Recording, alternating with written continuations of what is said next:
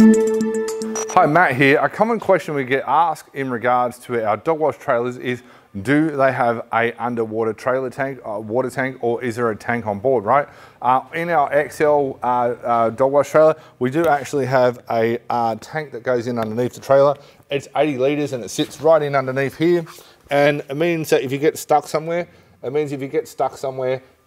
you've always got water. It's actually a stainless steel tank designed to carry the 80 litres. So that answers the question for you is, do you have a water tank underneath your trailers?